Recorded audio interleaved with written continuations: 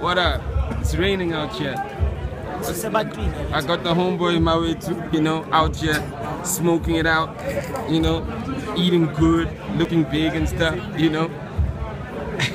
What's up with the music, combo? Nothing, man. Yeah? Yeah. You hate rap? I don't hate rap. I love You tired of rap? You know? Nah, I'm doing what you're doing right now. I'm focusing on other stuff so that I could do the rap properly. Oh, you were like, nah, you can't leave. You were telling me to stay rapping and not focus on some other stuff. Nah, you know.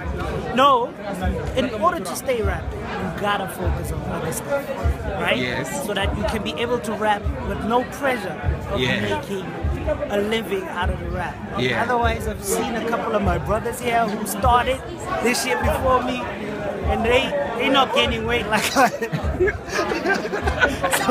so I want that to happen. The generation after's got to learn from the generation before, and so right now I'm like just applying that. So you saying your homies, the rhymes are getting fatter, but the bodies are getting skinnier. Is that what you say? And you saying you getting fatter, but your rhymes are getting skinnier. Is that what you say? I'm saying everything is getting slimmer, right? Yeah. So I'm getting fatter, my rhymes are getting bigger as well, but because I no longer want to depend on it. I'm sure the next generation, the kids that are here right now, like Gingerbread Men and all of them guys, are going to be able to make a lot of a killing out of this. Yeah, of but course. I'm the generation that just puts it together and make the business side work.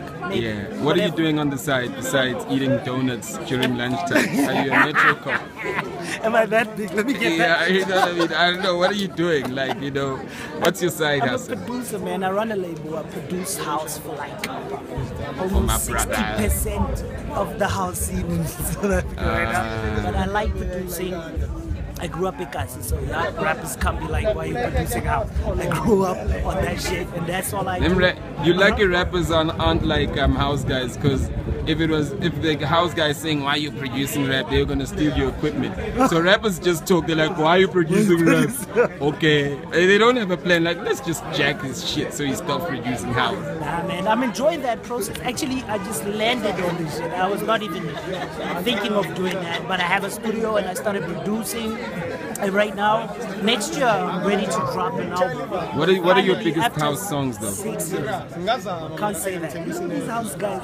You got it. Cause they say how this business works. It's like you're a ghost producer. I'm a ghost producer. You're a ghost producer.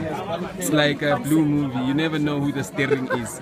They just have sex. It's a house album. But we good, man. We here to enjoy Hip Hop Awards. Shout out to Slick. Mawethu album dropping next year. We'll see. But I'm more excited about that. Let's see the album drop next year. After 8 years. Fuck. Damn.